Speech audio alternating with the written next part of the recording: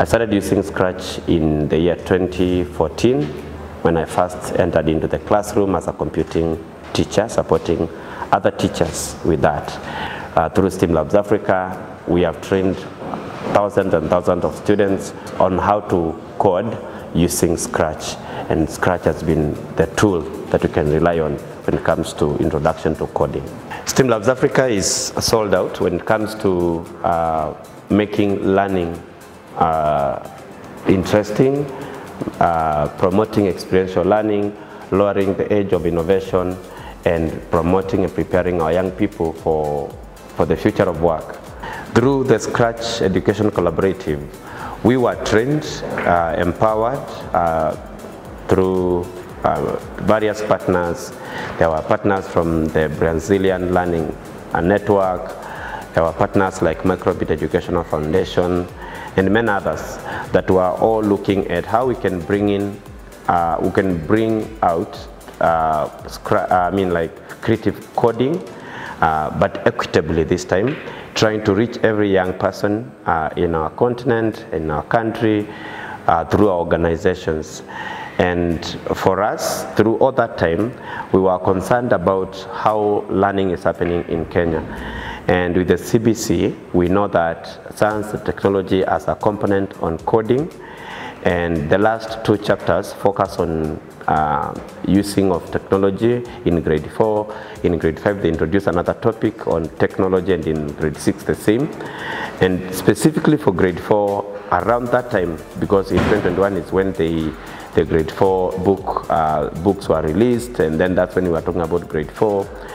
We felt that there was need for us to equitably empower our learners in our continent and in our country specifically, and that is why we thought about a toolkit or a resource that could be used by learners in Kenya and beyond. With that, then we thought, we started having conversations with Scratch Foundation on possibility of coming up with a resource in form of a book or booklet that could be used to teach coding for any learner, whether it's from grade 1 before they even come to grade 4 using the competence-based curriculum, the CBC curriculum, to get it that our students can actually use that resource even before. And then even when they are introduced at that time, they would be able to use that tool to bring out creative coding. The biggest challenge when we're working with any toolkit or resource is to contextualize the same to the basis of the learner that is going to use the toolkit or the teacher.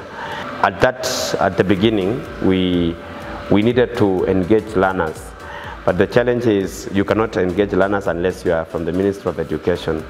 But then we tried to reach out to various parents, and parents were keen to support us. And through our learning sessions that we do under STEAM Labs Academy, we were able to engage learners and identify what it is that they need.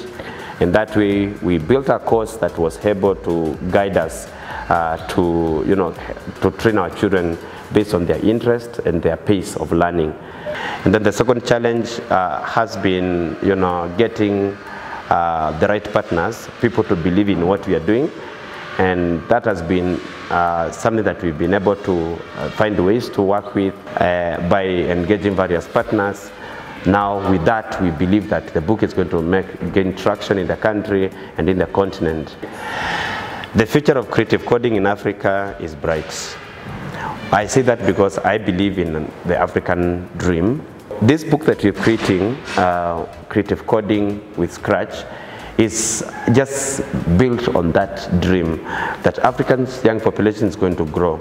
So as many students will be buying the book, or the teachers or schools, we are sure that we're going to prepare our generation for impact. And so this book stands as a pedestal upon which our students are going to gain a lot.